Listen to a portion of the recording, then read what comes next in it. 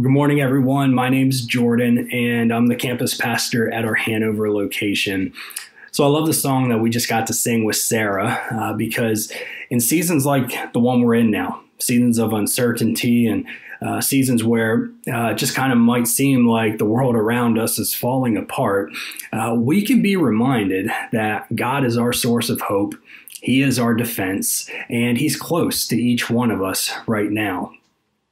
So there's a verse that I've been leaning into lately, and this is a verse I learned as a kid, and maybe you know it. It's Proverbs 3, 5, and 6. And the verse says this: "Trust in the Lord with all your heart, and do not lean on your own understanding. In all your ways acknowledge Him, and He will make straight your paths." So I love this verse, but if I'm honest, I often need help living it out. If you're anything like me, you know that it can be so easy to lose that hour-by-hour dependence on God that each one of us needs and that we just sang about. Or it can be so easy and tempting to want to rely on our own understanding and to rely on the things that are around us, the things that we can see that make us comfortable, rather than relying on God.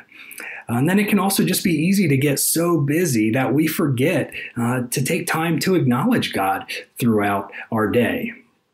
And so today, I want to encourage each of us to live out this verse by asking ourselves three simple questions. The first question is this: where do I have an opportunity today to trust God in a deeper way? The second question is, where am I leaning too much on my own understanding instead of leaning on God? And then lastly, just ask God, where do I have an opportunity to acknowledge you today in my life? So Heavenly Father, today we just say thanks for being close to us. Thanks for loving us.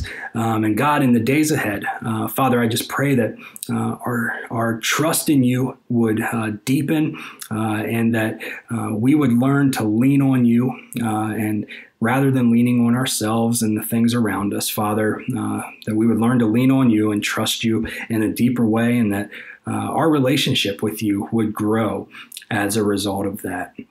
So again, Father, thanks for loving us. Thanks for being close to us during this season. We pray this in Jesus' name. Amen. Have a great day, everyone, and we look forward to seeing you back tomorrow.